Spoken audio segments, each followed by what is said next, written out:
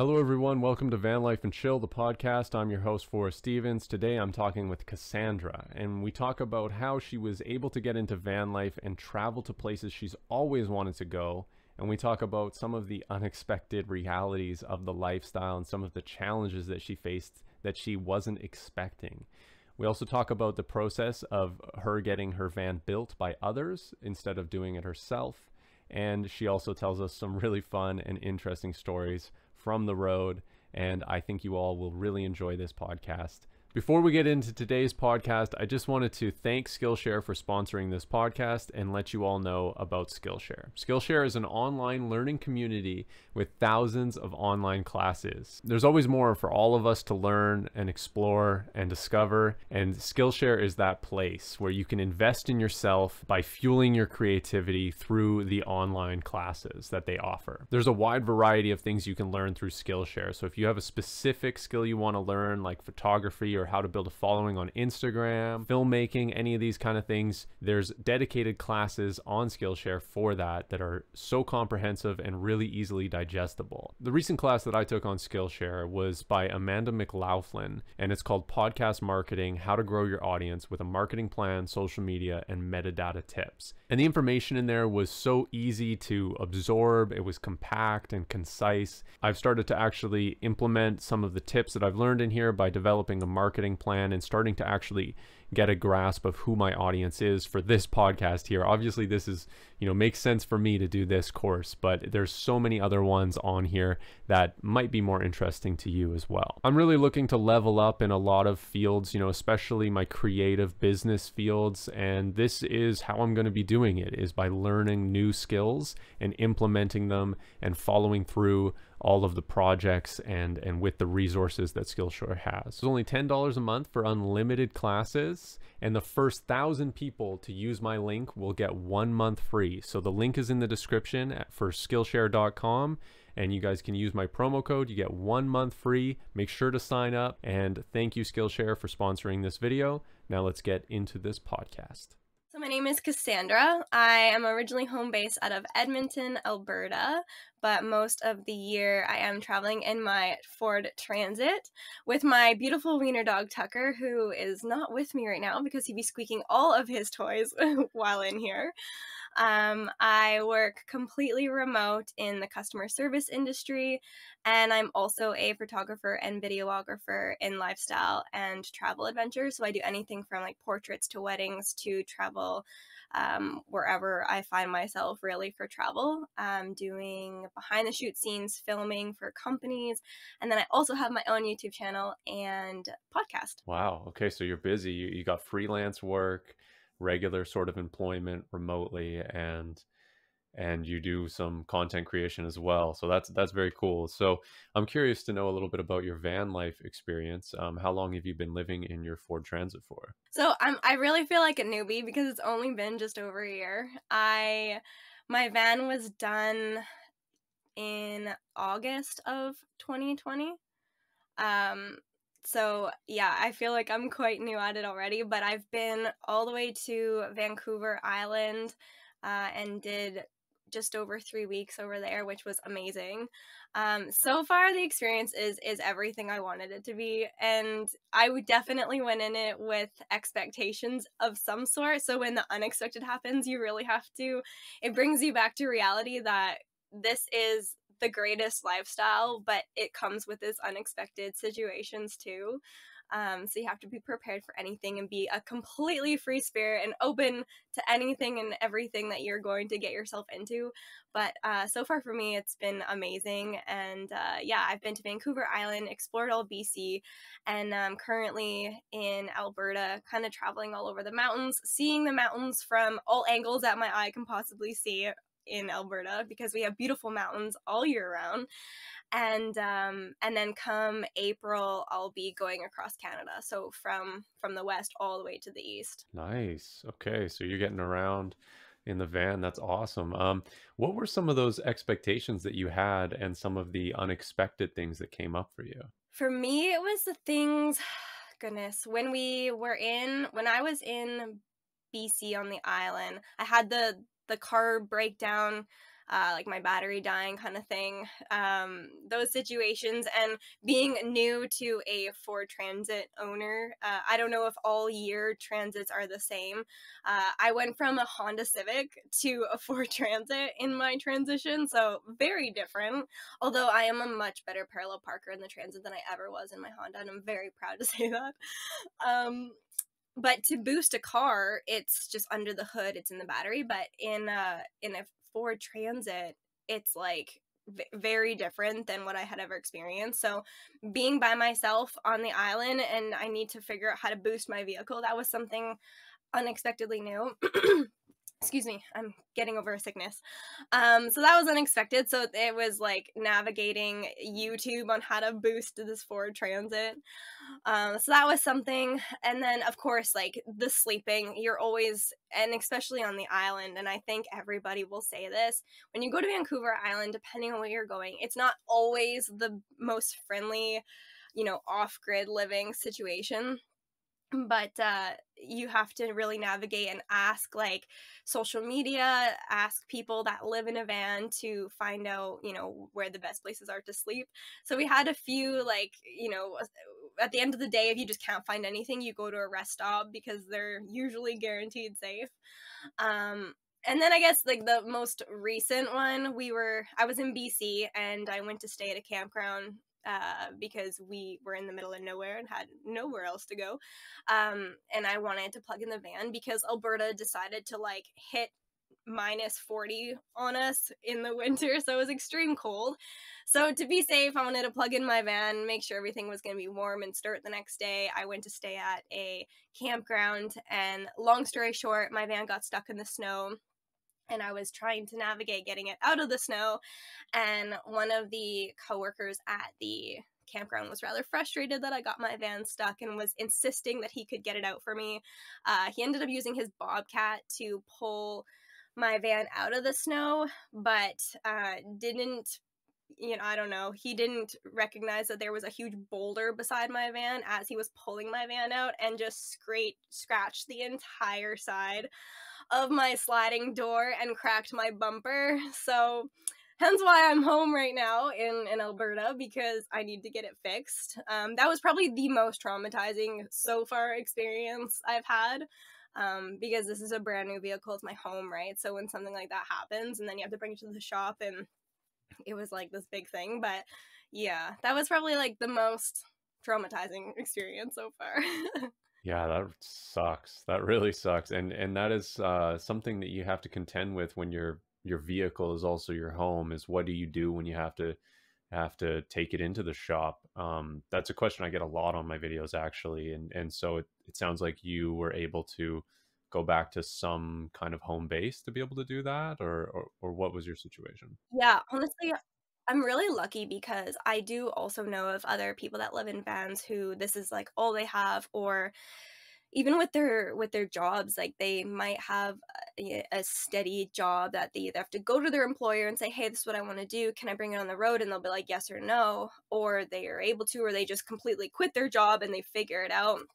In my case, I do have incredible friend base, family base here in the city. So if I have to go somewhere, I have a place to go in the city, which is so nice. And then even with my job, like I've been remote for the past 6 years, so it doesn't really matter where I am at this point. My job would never, and I have my own, so I would never really know. So I'm very lucky that I'm able to bring my job anywhere, anyways, and I have a lot of family and friends here that I can call home.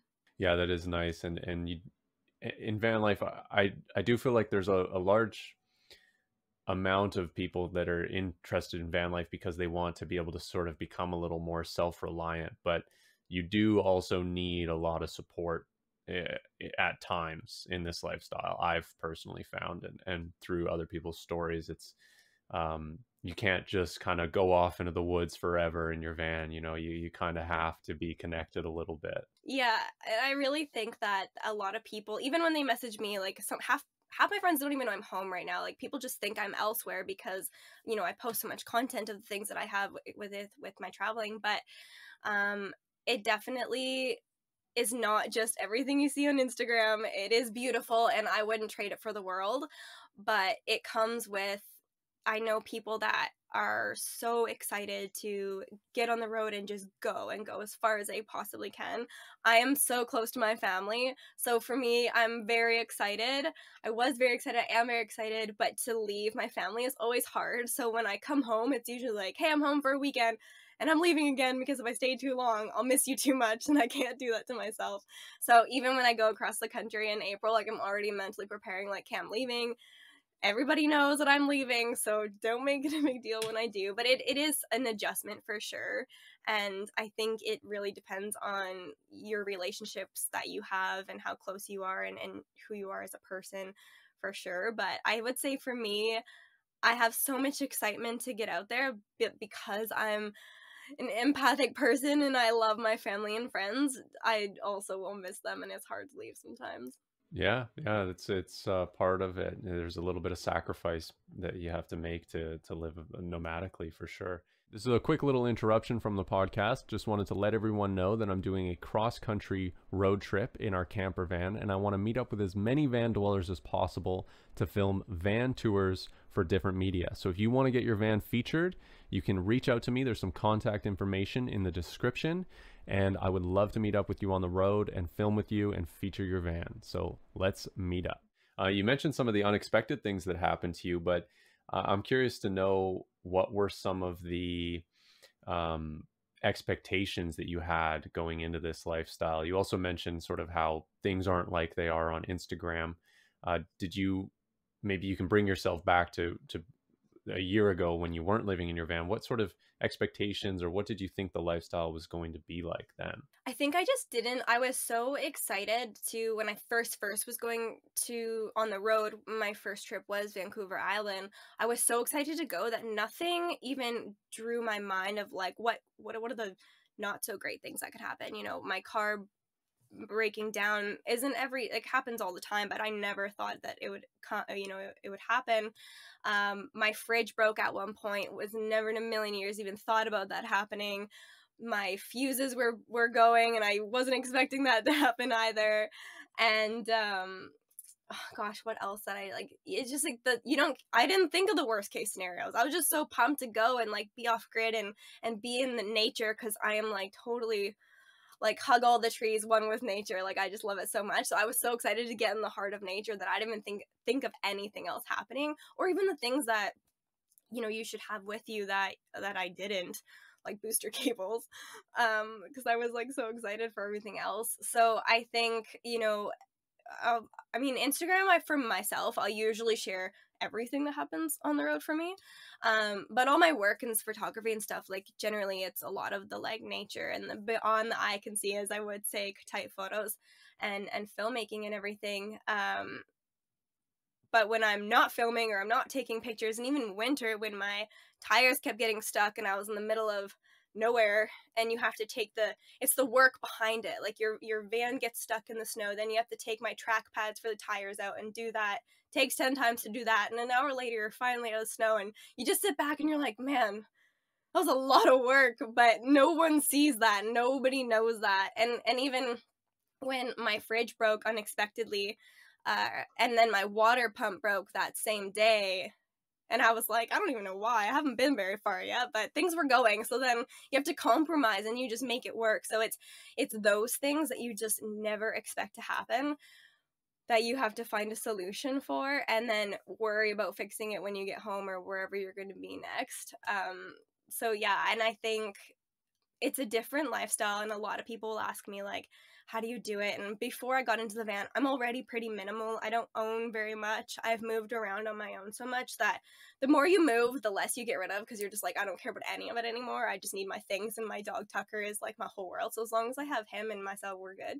But so I didn't own much. But when you get into a van, depending on the size of your van, mine's a mid roof and it's not a high roof. So, I mean, I'm only 5'3", so I can still stand in it, but it's very small. It's very, very small. So you have to really get used to living in a small quarters. And when I went to the island, I was with my boyfriend and he has a dog too. So there was two people, a golden lab and a wiener dog. And when you're all of us in this like 250 mid-roof transit, it's a navigation. You have to make room. The lab slept on the floor, so that's pretty much that's all of my floor space almost, is this dog's bed and making sure the dog's comfortable. So it was definitely navigating just like smaller everything, and being okay with being in people's space and everything, but it works out.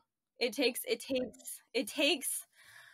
I don't know, you really have to want this to live in it, I would say, and be like a minimalist, I would say. Yeah, I guess maybe you just answered my next question there, but when you had all of these unexpected things happen, these problems, was there any doubt in your mind that you'd made, that, you made this decision to live in the van? Were you thinking, okay, maybe this isn't great, or was there any, like, what was sort of going on there for you?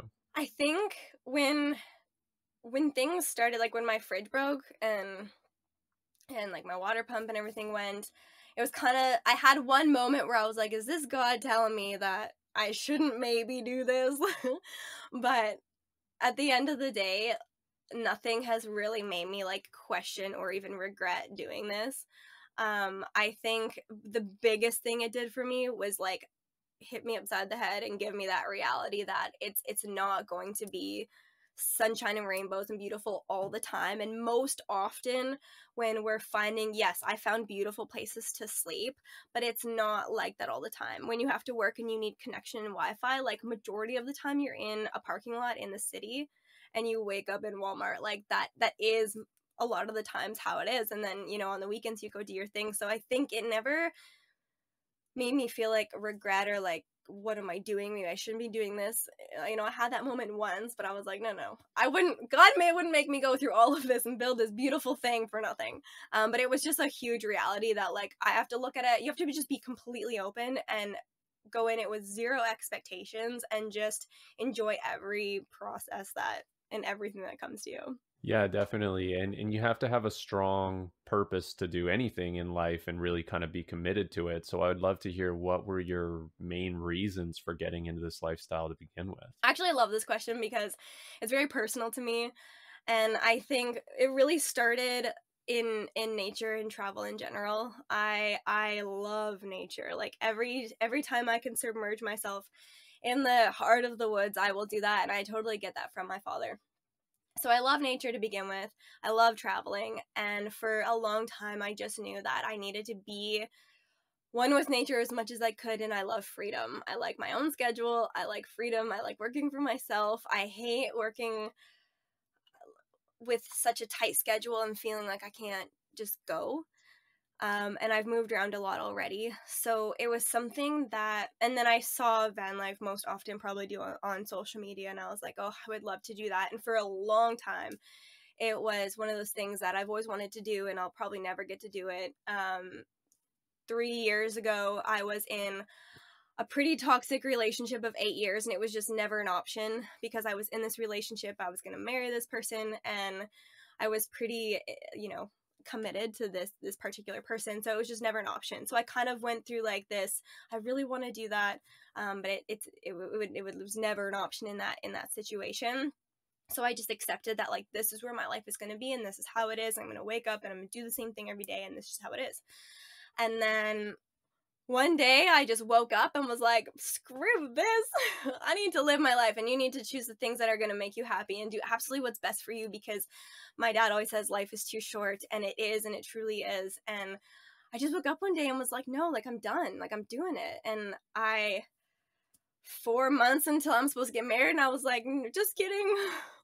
I'm actually leaving. And I left the relationship, and that was like my clean slate. I was like, I have a whiteboard. It's completely washed off. I started my life all over again, and was like, I actually think I'm going to do it. And I feel like I blinked and I met the best people and the right people, and everyone just owed everybody a favor to come together to help me find a van. And I just knew people at the right time, I guess. But the biggest thing was that I just realized that life is too short, and you have to choose you and do what's best for you and do what's going to make you happy. And I really feel like I lived that.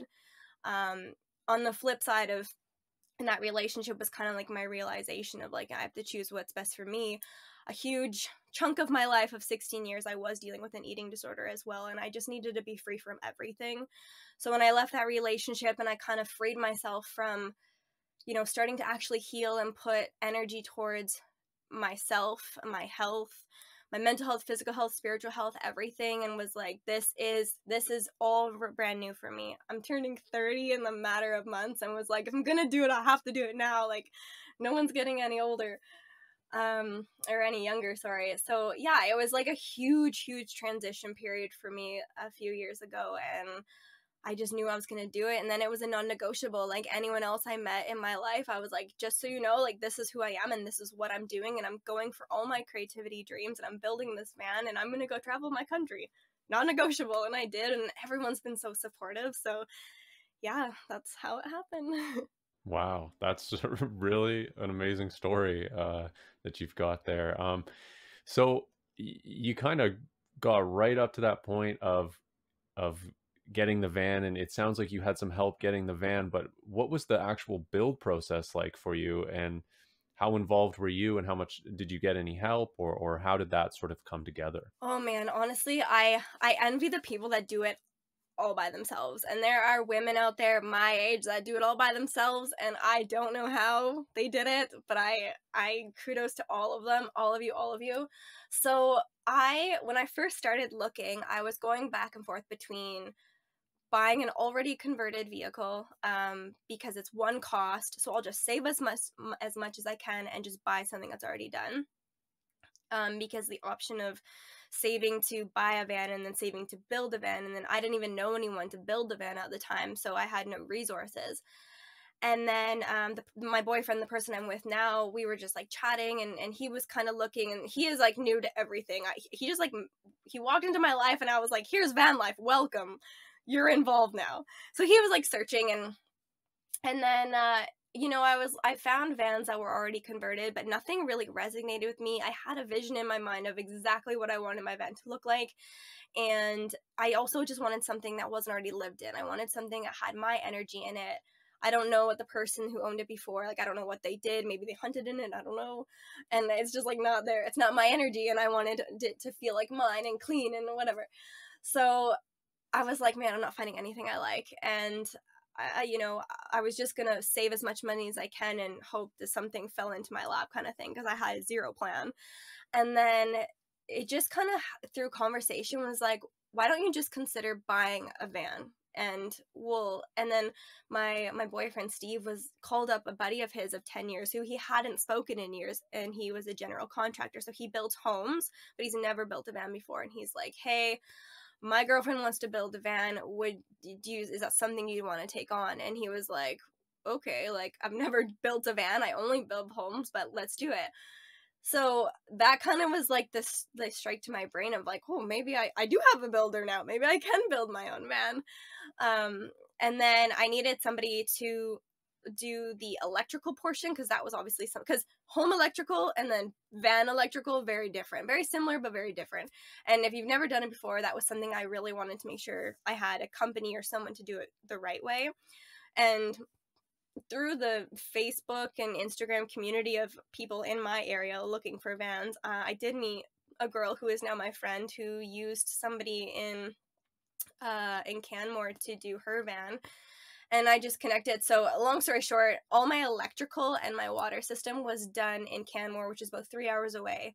So I ended up finding the van in BC through somebody who owed somebody a favor, who owed somebody a favor at a dealership, and we have a van. And it was I have the perfect van. I wanted a certain budget with certain kilometers, and I saved like $10,000. My kilometers I wanted very low, and it was like just under 9,000 when I got it, and it's a 2020. So it was like brand new. So I was very, very grateful, which is so unheard of. And I couldn't say no. And I was really like humming and hawing between mid roof and high roof. I'm only 5'3", so it wasn't really no different, but I wanted to have as much space as I could.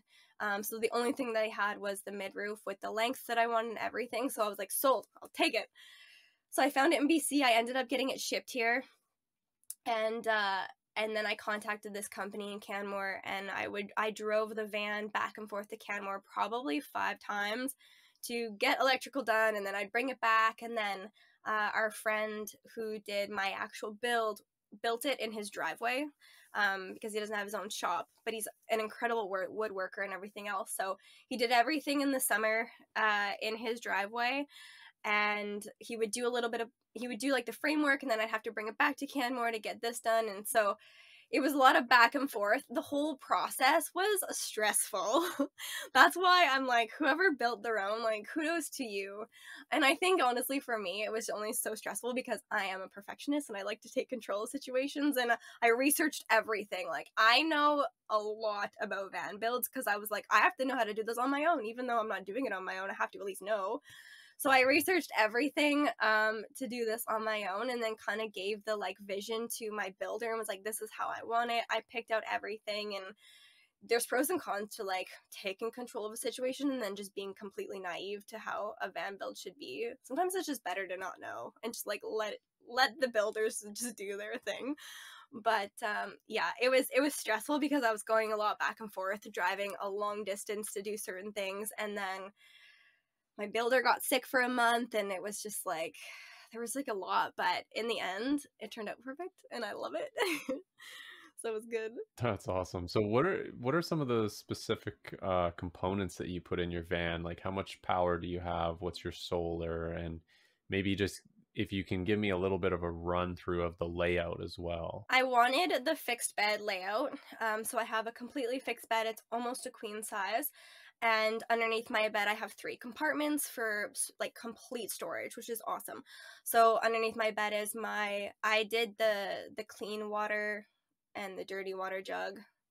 Don't know if I would do that again, but that's what I have now, and it works. So I have 2 25-liter clean water jugs underneath my bed. The pump goes to my sink, of course. So I have the bed, and then on one side where the sliding door is where my sink is, and then the other side it's a complete like kitchen counter. And then my batteries. So I have 400-watt full solar on the roof.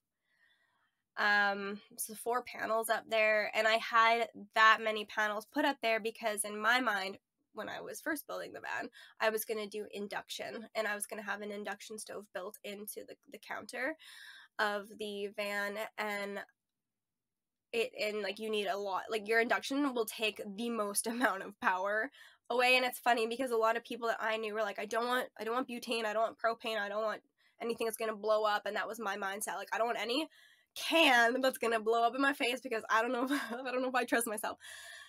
And then I went to go use my induction stove, and it didn't even work because my power still wasn't enough for my induction stove. And I don't even know if that's like a right or wrong, or there's something wrong there, but I have a 2,000-watt inverter. My batteries I honestly just got replaced because the first ones from Canadian Tire did not work, so I can't even tell you right now what they are because they're brand new. But I have everything else is 12 volt. My fridge is 12 volt, a Dometic fridge. Amazing. Dometic is amazing. Some of the things that I did, my power when I first built the van wasn't built sustainably for me to live full time.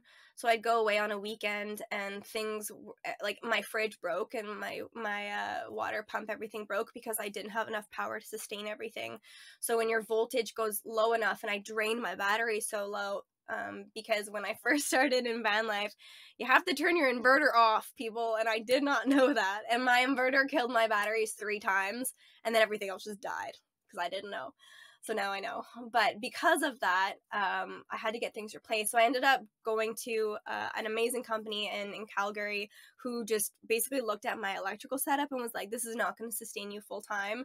And they ended up replacing some of the fuses that needed to be stronger. And I used to have 4 batteries, and now I only have 2. But the batteries everything has to have like the amount of power, and the fuses all have to support each other. And mine just weren't at all before. Now they are. So I have larger fuses. I think I'm trying to remember. I can't even remember what my fuse fuse power is. I know it was 60 before, which was not enough, but I have the 2 batteries and then my 2000-watt inverter. Everything else is 12-volt. Do you have a heater? Yeah, I have a heater. I have the Webesto heater connected to my gas tank. Yeah, I chose that one. I didn't want diesel. I didn't want to have to worry about, or sorry, propane. I didn't want to worry about filling up my propane for my heater, and I don't have a diesel vehicle. So yeah, I have the Webesto ATC 2000 for my heater, and it works great. I absolutely love it. I was a little skeptical because it was connected to my gas, and I was like, I don't want to blow myself up, but it works perfect. And then my fridge is ginormous, and when I mentioned when my fridge broke the first time, it was like so dramatic because when you're building a van, you have to budget for things. For me, I worked and then would pay for things, and work and then pay for things. And my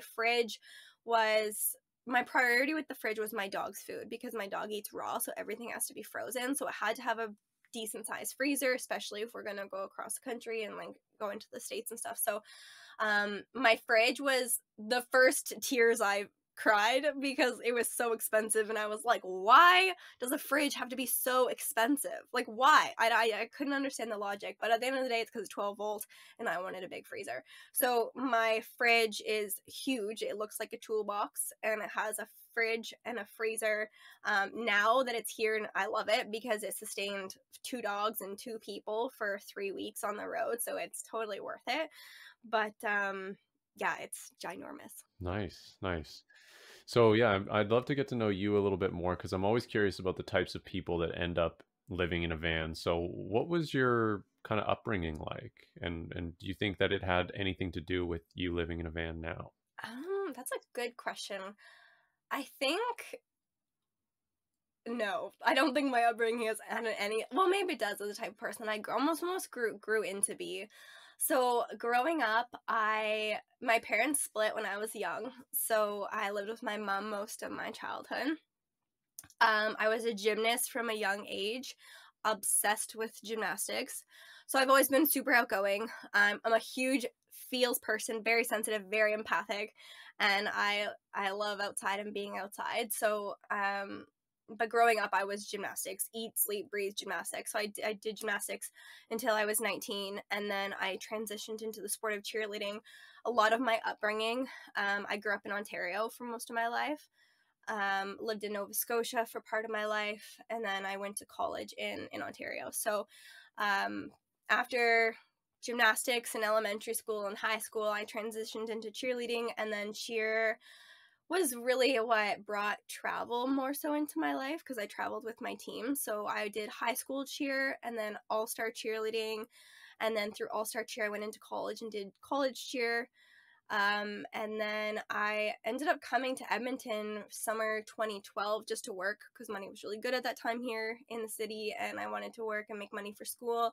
But I wanted to keep training because I was like pretty high up in that career of my cheerleading career. So I wanted to keep training while I was in Edmonton, and then I ended up falling in love with the cheer community here in the city. I graduated college and then moved to Edmonton. For cheer, I did all-star cheer, competed at the World Cheerleading Championships for 6 years, and then ended up doing CFL. So I was with the CFL for 5 years, and cheered with the Edmonton Eskimos. And then when they won Grey Cup in Winnipeg, I don't know, hung up my cheer shoes and retired, got my Grey Cup ring, and was like, okay, that's good. So a lot of my upbringing was gymnastics and cheer. I was that obsessed little gymnast and cheerleader. But I was very, very close with my friends. I did struggle a little bit with the eating disorder stuff in my upbringing as well. So that between that and healing around that and really understanding how important mental health is and being an athlete as well, just being grateful that I can move my body every day and how important health was. In college, I went to school for fitness and health promotion. I wanted to go work on cruise ships before I moved to Edmonton, and that's the direction I was going. So I think travel's always kind of been there because I was going to go work on a cruise ship, and and like be amongst people and be something in activity, because I think body and movement and mental health and physical health is so important.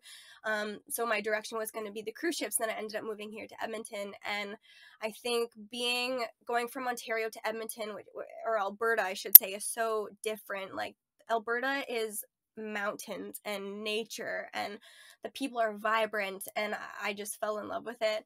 So I think travel has always been, I would take my family's Jeep and go car camping in the mountains with the Jeep. And I feel like that's a lot of times how it starts for a lot of people, is they just like build their car, put a mattress in there, food, whatever, and then go. And when I think two years ago in the summer, I just traveled all along the mountains in my Jeep, and was like, no, I need to make this a thing, and it would be much more enjoyable if I had my home and everything with me. So yeah, I think it's always been kind of part of my upbringing to travel and to be one with nature, and I think my experiences really built me into who I am now, of more of the hardships, I guess, that build you up as a person and really show you in life like what's important. And I just got to a point, especially, I'm in my late 20s, and part of me wishes I would have done this so much sooner, but yeah, I was like, I need to do it now if I'm going to do it. And yeah. So you mentioned a few times mental health and how that's important to you. I'm curious, like how has van life impacted your mental health specifically? I think it goes like back to, I want to say freedom, but just like being, yeah, like having the freedom to be in your own space, in the nature will heal and help everyone. And when I'm embedded in the mountains or in the middle of a field or somewhere new, even if it's not like a service road on a dirt road, but it's somewhere new, it does something to my soul that makes me feel so happy. And I honestly almost feel, when I go back to a city, I feel different. Like I'm just so much happier in my van with Tucker, my dog, in the midst of nature, where we can just like open the door freely and just like let the air in and walk freely. And honestly, I just feel so at home when I literally have my home with me and I'm in the midst of nature. It's just like a different vibe. I'm a country girl. I didn't really necessarily grow up in the country, but I don't belong in the city where you're arm's reach of your neighbor. So I will end up one day in the country with some animals, but yeah, it's like in my blood. Nice. One little note on the van build that we didn't cover is what is your bathroom situation like with showering and toilet? I do have the mini porta potties. I think it's called porta potty, and it's small enough that it can fit right under my bed. So I don't keep any of the like liquids and, okay, well, like the sterile liquids in there under my bed so that it doesn't splish around. But when I'm by myself and traveling with the dog, I usually just pull it out when I need to go. And then so that's like majority of the time what I do, because it's small enough that it can store so perfectly. And honestly, I highly recommend it. Like, it's really easy impact. If you have a build where you can just build your toilet right in there, then honestly, if I could do it again, I probably would have done that. But at the time of my build, when there's so much going on and there's decisions need to be made, this was one thing where I was like, I don't care, I'll figure it out. Like, I'm just gonna get this porta potty, it's gonna store under the bed, it's gonna be great. And now every time I have to use the washroom, I have to like lift my bed mattresses up, pull this thing out of the bed, put it on the floor, do my thing. And yeah, so would I do it differently? Maybe, but I honestly do love it. And then in when I don't know, in the middle of the night when you have to like go outside to pee and it's -40 and you're like, I really don't want to go outside, I did buy this. It's called a female urinal, and it is essentially a female urinal that you put into a bottle and do your thing. Again, this lifestyle, you have to be ready for it, because did I ever expect to be standing peeing in a urinal in a bottle? No. But you know what? When it's -40 outside and you don't want to squat down there and do your thing, I will take it. So that was like a godsend this winter. So that's usually what I do. And then my shower, love my shower. I was gonna go with the shower bag, and that's what I was using for a while. And then I actually just changed to it's almost very similar to your home shower with the shower hose that comes up, and it can like hook up to my van window, or it can hang up on a tree, and it comes with a water pump that you just put into a bucket of water. So if I fill the bucket of water with warm water, turn the pump on, put it in the water, and then it's just like a shower at home. That is nice. And then all of those would be like remote. If I'm in a city and they have an Anytime Fitness, which is a lot of times what people will do. Anytime Fitness is great because it's literally all over the nation. So if it's where I am at that time, then I'll usually do gym, shower, washroom at Anytime Fitness. Yeah, that's awesome. Yeah, those pump showers are good, and it's nice that you can be able to see kind of your water levels as well. Like we have a motorhome, and when we use the shower, it's like, okay, are we gonna run out, or like we kind of have to like go underneath the cupboard to look. But you know, if you just have the bucket there, you can see as you kind of run low on water, and you can refill it. I think that's a really good solution. Absolutely. And even the two water jugs that I do have under the bed, like a 125-liter lasted us, almost 3 weeks. And we don't use much water anyway, so it was pretty good. The biggest thing is my dirty water jug is smaller than my clean, so I have to make sure that I'm checking the dirty, because then it'll overflow and that won't be good. I haven't had that happen, but yeah, you just have to watch it. Yeah, yeah, you wouldn't want that to happen for sure. No. What have been some of the most memorable experiences that you've had in your van life experience so far? Vancouver Island was always a bucket list item for me. One of those places that I just honestly thought I'd never get to because I didn't really have a way to get there, never had a reason to. Um, the landscape, I think, has been a huge memorable moment for me. And actually, too, the landscape driving in BC is just beautiful. Like, it just literally takes your breath away. And going to Vancouver Island and going to Fino and Nanaimo, like, those places are like next level gorgeous. So I really enjoyed that, and it was like those drives where you're just like driving and like on a road in the middle of these like ginormous trees, and then the sunset is like something that you only see in movies. And I was like, I can't believe this is my life right now. Like, this is my life. Like, I live in the van over there and I get to see this, and just to walk freely on the beach with the dogs, like that was a huge one for us, for me. And the other one is just, finding those really unique, cool places in Alberta where, along some of the lakes that we have here, finding that wicked spot that's like right on the water where you can open your door. There's tons of those here in Alberta. And when you find it, you just feel like you just won the lottery. Like, you found the spot that nobody but everybody probably knows about, and you are here, and it's awesome. So I think some of the places that I've actually been able to stay at and get to, and honestly just see, like, I've seen more of BC in the past year than I have my whole life, and that's all because of my home. And I'm very excited to go across the country because you can get to more places. It's more hidden, it's very safe. So yeah, probably the landscape and the places that I get to go to in a short period of time that I never thought I'd get to go to at all. Yeah, that's awesome. Yeah, there's so many hidden gems out there that you can find with a van.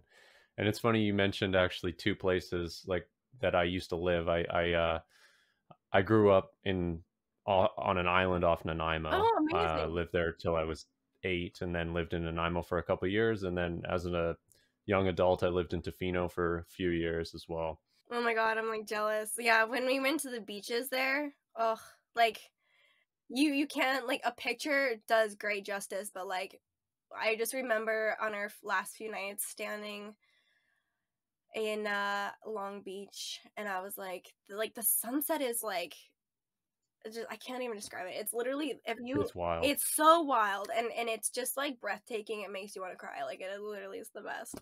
And the nature there is incredible. It's like a rainforest, like a moderate rainforest. It's just like it's so crazy. I love that place. I can't wait to go back. Yeah, and it's like, and only a drive away. I was like, I am only a drive away from these places. Like, yeah, it's definitely a place that I'll be going back to for sure. That's cool. Have you ever gotten the knock before?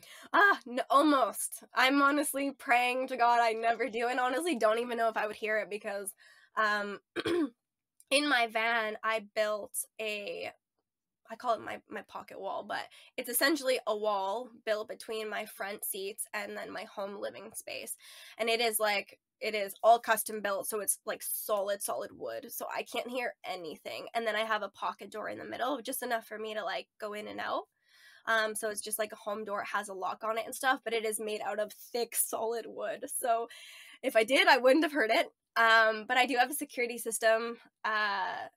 And like I do have cameras, sorry, in the van. So I haven't yet, because I have stickers that say "Smile at your own camera," just to let everybody know, and therefore it's worked so far. I've had a couple times where a friend and I were staying along one of the lakes in Alberta, and this car in the middle of the night, like I was in an open field, like they could have went anywhere, but they drove right behind, my van in at the corner and stopped and turned their car off, and it was like super weird. And so that was like my only like oh my gosh moment where I like, and my car was running, because I was usually sometimes I'll turn the car on to heat it because it just is faster than my heater sometimes. So anyways, my car was on, and this car came behind me and stopped, so I like jumped to the front seat. Like I can't even remember how I got from the back to the front, but I bolted up there so fast. I turned the car off, I locked everything, and I turned the lights off, because it was really weird. Like he could have went anywhere, but he went behind my vehicle and kind of just stopped, and that was like a heart attack moment. But luckily I haven't had the knock yet. I hope I don't. But those are the expectations, that you just have to be smart about where you park and how you park, and where you go. Yeah, for sure. And that makes me think like you're sort of you're a solo female traveler. I mean, safety has got to be a concern for you. How much of a concern was that getting into this, and sort of what has been your experience in that way? For sure. So I mean, that was definitely something that I kind of looked at. I kind of looked up to the van lifers that I follow and was like, okay, what would, and then they've mentioned like things that they use or have, and I kind of like mimicked that a little bit. And then, so safety for me, it's always in the back of my mind. Like my keys are always by me. Some sort of spray is usually by me. Um, and I'll probably lock my car 15 times before I go to bed, just to make sure I locked it the first time. So I would say it's always in the back of my mind, but the things I think about are like how I park my vehicle, to make sure that if I needed an easy escape, that I can just drive forward and get out of wherever I am as soon as possible. If I park somewhere and I'm getting there at night, like I usually don't get out of my vehicle, I'll just like park and stay and don't make myself known that it's just me and my dog in here. So generally I won't even get out. And then the other thing, like, just have things in the van that only you know where they are, um, to protect yourself. My family, it's not in here. I don't know. I'll probably put it in here. But my family bought me a big ass taser, and I was like, I don't know if I can keep a taser in here. Like it's a little aggressive. But so just carry things with you that'll keep you safe. But yeah, for safety, it's always in the back of my mind. I wish I could say I'm not afraid, but like it definitely goes through my mind of like, what would I, especially because like I could hear someone if they broke into the vehicle and whatnot, but there's always that like, what if I don't hear someone? What if someone did break into my vehicle and like drove away with me in it? Like I go through these scenarios, and then I try to have a plan for each scenario that goes through my head. But yeah, I just make sure that I park and put myself in safe situations. Right. Yeah. It sounds like you can do the best you can, and you have these precautions that you've set up for sure. So, what kind of advice would you have for somebody that is interested in getting into van life themselves? I would say, a lot of, I mean, even for me, it felt like impossible almost. But I almost want to say, like, I know that person might not know me, but if I can do it, anyone can do it, because I genuinely, like, I wanted to do this for so long. And when I first really was like, nope, when I made the decision of like, I'm doing it, I had no plan. I had no plan. I had no idea how. I was just going to save as much money as I possibly could and pray to God that he just dropped something on my lap, because I didn't have a plan. And I think the biggest thing that I learned that I would tell anyone that wants to get into this is that it's so possible, and that if it's meant for you, it'll happen. And sometimes you don't need to know how it's going to happen. You just need to know that you're going to do it, and then kind of take baby steps of like how you're going to do that. Maybe it's working and saving a bunch of money. Maybe it's just joining Facebook, community groups of van lifers, and people are, I'm part of a few, and there's a lot of people that are wanting to do this and just like even just want to put themselves in the environment. um I read a lot of people are like in relationships and but their partners won't support it, or like they don't know what to do. And when I see those, I'm just like, it's your life, and if you want to do it, it will happen for you. And I'm a huge believer that if something is meant for you, you don't need to know how, and you don't need to know when, because it will happen no matter what. And I think, for me, like I said, I felt like I was just so persistent. I knew I was doing it. It was a non-negotiable. I looked every day at van everywhere. I looked everywhere for converted vans and non-converted vans, and the right people just came into my life that were so genuine and just wanted to help. So I think, the biggest thing is to don't ever think that it's not going to happen for you, even there's no light at the end of the tunnel, you have no idea how, it just does not seem remotely possible. Like, do not give up on something like this and your dream that you want to do, because if it's meant to happen, it will. But you have to take the steps of putting yourself in the environment and looking for those things, and like the money, like make, source out the money, how you're going to make it, even if it's working a job that you absolutely hate, but you're doing it for that reason.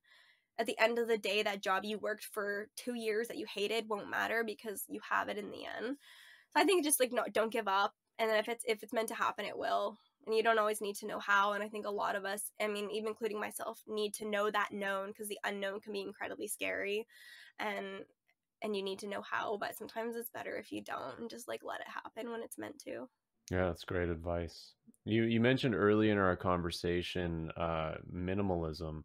I'm curious how important that is to you, and if that was something that was sort of interesting to you before van life or because of van life, and sort of maybe even talk a little bit about like the downsizing process that kind of has to happen to fit your life inside of a van.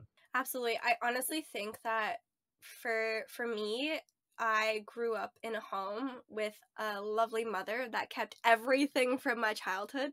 And I was like, I don't like clutter. I hate clutter. Everything has to have a space. There's either people that can live in chaos and clutter, and then there's people that can't. And I was just never one of the people that can live in chaos and clutter. And I don't like keeping everything.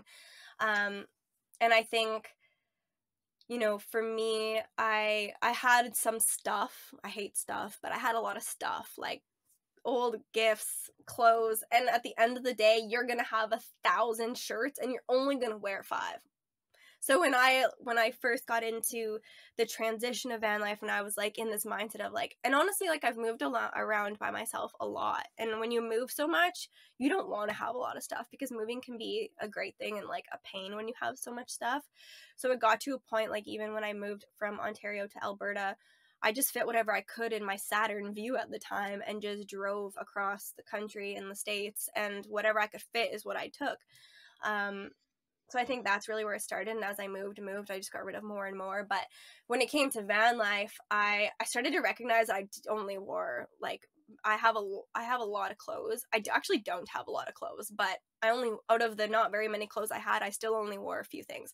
So when I notice the things I don't wear, like you just get rid of the things that you don't wear. And the thing with me is like, somebody out there could use it probably more than you could sometimes, and I'm totally an advocate for like, getting like going to a shelter, like donating your clothes, right? Versus throwing them out. I don't think anyone would do that. But yeah, so I got rid of a lot of the things. The biggest one for me of like, holy crap, this is happening, was when I sold my car. And that was like, I'm just dedicated. Like if I'm going to go in, I'm going all in. So as soon as I knew that I had the van and it was being built, I sold my car, and that was like my moment of like, this is my home on wheels. Like I don't have a car anymore, and I'm gonna have to navigate what it's gonna be like to have especially when the van was being built. I had no car because it sold so fast. So it was meant to be. It was meant to be. So I sold my car so quickly, and it was great. But I did get rid of a lot of clothes. I sold my car. And then when it came to like kitchen stuff, like in my van, I only have like 4 forks and 4 knives, and I have 4 cups, 4 plates. Like I have enough, like if I had a guest, if I go somewhere. So I only have in here the absolute minimum, and I wanted to make sure that I had more storage than I needed. So yeah, when it comes to like your clothes and all that stuff, like I just have what I need. Nice. Yeah. So what's next for you? So right now, I am staying in the city probably until the beginning of April. And April 1st, I'm getting on the road and I'm driving across the country. And that is the date that I have set that I told everyone. Alberta winters are like next level. I will never stay here again in the van in winter. It's way too dang cold. It's possible people do it, but like when we would wake up we would wake up and see our breath, the dogs were chattering, like it was cold. I mean, we have a heater worked, like when the heater was on it was good, but in the middle of the night when you wake up and it's minus 40 in the van, and I was like, I will never do this again. So that was like in my experience in winter. Beautiful, but too cold. I will go somewhere else. So anyways, currently right now I'm staying in the city. My van from that damage incident that we talked about earlier is getting repaired at the end, just actually in a couple weeks, because it's not repaired yet. So I'm getting that repaired, and then yeah, I'm gonna stay here, work, make some extra money, and then head out on the road in April to go across the country. I have family all across Canada, so see some family. But my main goal is to see as many national parks as I can along the way. I know there's 31 national parks that you can reach by road, so in each province I've already mapped out like all the national parks that I'm going to hit as far east as I can, and then I'm going to do Christmas in Ontario with my family, and then depending on the state of the world, I'll be going into the States after that. So yeah, that's my plan. Very cool. Well, maybe we can meet up on the road sometime because we're actually going to be heading west from Ontario to visit some family in our motorhome Oh, no way. around the same time as you. So yeah, maybe we can link up. That would be fun. Absolutely, I would love it. Yeah. You do van tour. Great. Yeah, yeah, totally. We'll do a van tour. And yeah, maybe you can just let people know where they can follow your adventure and your photography work as well. Absolutely. So I have my personal Instagram. It's CRW_XO. My creative page is CRW_creative collections. Creative collections is like my brand name essentially. My website is hercreativefreedom.ca, along with my podcast is hercreativefreedom.ca, and my YouTube channel is my name, Cassandra Ray, and all of that is linked into my Instagram, of course. Awesome. Thanks so much for talking with me today, Cassandra. It was great talking with you. Thank you. Thank you so much. It was an honor. Thank you. Thanks everyone for watching and listening. I sure hope you enjoyed this episode. I think it was a fun and interesting one. New episodes on Thursday, and we'll see you there.